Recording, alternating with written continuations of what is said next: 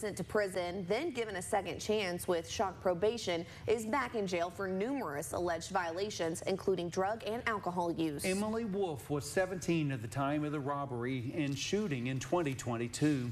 Authorities said that she and two men set up a meeting at a house on Pearl. Right there, they were going to steal phones from the owner of a cell phone resale shop. The victim said one of the men had an assault rifle and the man jammed the rifle barrel against his head. The victim said that's when he pulled out his concealed weapon and fired it once at the man before running to a house on Collins for help. One of the suspects was arrested after showing up at the hospital with a gunshot wound. Wolf was arrested at a motel after police appealed to the public for help.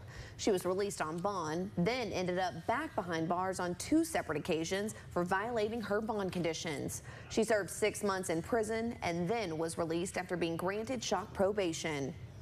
Her new alleged violations of probation include using cocaine and alcohol, not reporting to the probation office, not finding employment or even enrolling in the employment class, and not working to complete her GED as required.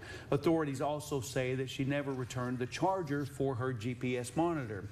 The other 2 robbers are serving right now prison sentences. Well, a woman and